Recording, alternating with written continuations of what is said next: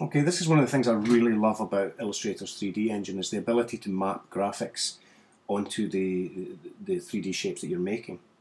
So the first thing you want to do is just create a shape. It doesn't really matter what it is, it can be anything.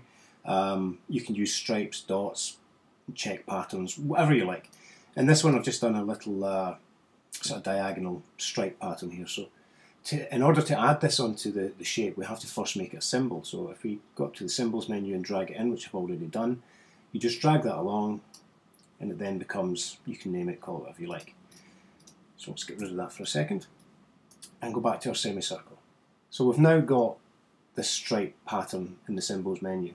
So if we go back up to Effect, 3D and Revolve, and again preview that again, you've got your sphere as you did before.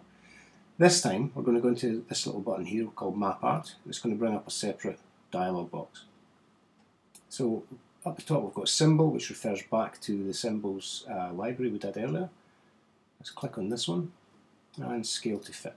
So you can see right away you've got this kind of stripy shape wrapping its way around the sphere.